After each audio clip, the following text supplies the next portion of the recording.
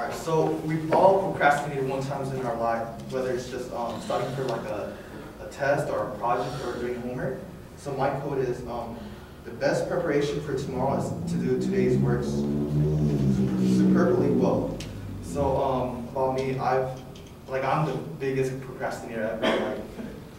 One time during like a test, I was gonna say, for a philosophy test, I was gonna be like, okay, I'll study tomorrow. And then like tomorrow came, I'll study later, and then like later it came, and then like before, like a couple days before the test started, or the test was, that's when I just like rushed it like that, trying to study, try to gather as much information I can. And I thought I was gonna flunk it, or like fail it when the test came by. So when I took the test, I was kind of guessing, but I kind of somewhat knew what it was about. And so after the test, I was like, I'm gonna fail this test big time.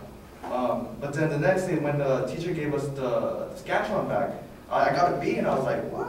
I actually passed it? So that's like 1 times in 100 that'll ever happen to me.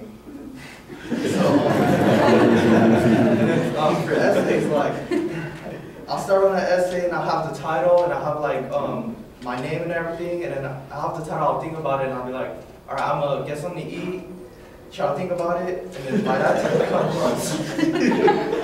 And then later on, I'm like watching TV, and then after that, I'm like, all right, I got an idea, I got something to write. So I got like 2 sentences down, and after that, I'm like watching YouTube videos, and then after that, I'm like, all right, I gotta do this real quick, I gotta keep doing this. So yeah, I'm writing down like a paragraph, I got a paragraph down, and by that time, it's like 11 o'clock at night, and I'm falling asleep. I'm like, I'll do it tomorrow, whatever. And so yeah, so I had to just rush that essay, because it was actually, after that next day, it was due the day after. So I was just rushing it, and I was like, I could have done better if I actually took the time to do it.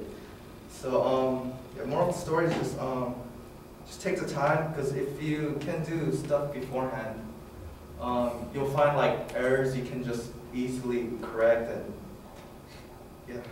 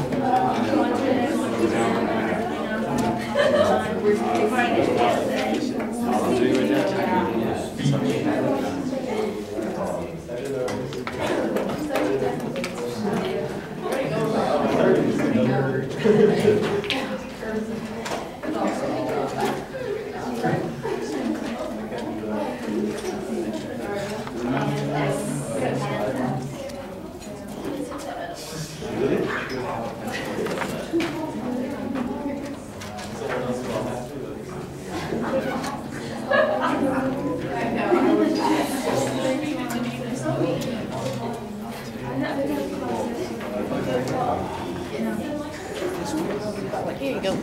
Thank you.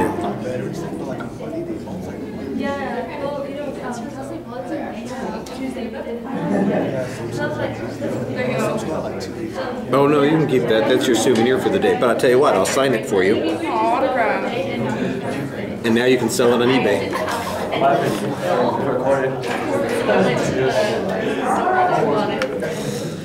All right, James. I thought you had a reasonable statement to get our attention, and you had a good transition to what the topic was. You got a pretty solid thesis statement. There's no preview of what you're going to talk about. There's no real structure in what you're going to discuss. You get started on the personal example, which is, it's fine, and I like the fact that you've got a lot of details that you can throw into the personal example. You make it interesting. People can relate to what you're talking about. Everybody kind of enjoys some of the side trips that you take when you're talking about what you do to delay or avoid having to do any work. I'm sure everybody who who's ever studied at their desk with the computer near them knows exactly all the temptations that are in front of them. Maybe I'll get on YouTube, maybe I'll check out my Facebook, let's go to Instagram or Pinterest. You know, there are 1,000 distractions out there, so I think everybody can relate to that. And you talked about that pretty well. But that's basically all you've got for this speech. And so I like the idea that you've got that, but you need to have some other materials for it to develop a little bit more. On your presentation, your voice is projecting pretty well. I think you've got good variety in your voice. In fact, I think you kind of get the humorous tone into your speech so that we know that you are kind of being a little bit self-depreciating in the speech, and that sells the idea effectively. Gestures are okay. There's nothing that's problematic. Your facial expressions. Now, your audience contact, you probably think of yourself as looking up the whole time you're speaking, and you usually are looking up, but you're never looking at us. When you look back at the speech, watch the speech, you're kind of looking at the side. Sometimes your eyes are going up, sometimes they're going down. Your face is up, but you're not really engaging people while you're talking. You're just talking in front of us and instead of to us, and that I think is a little bit problematic. That and the fact that your exit basically is just, you know, the Porky Pig exit, you know, that's it. Those are the giveaways on your anxiety issues. So those would be things that you'd want to work on. All right, thank you.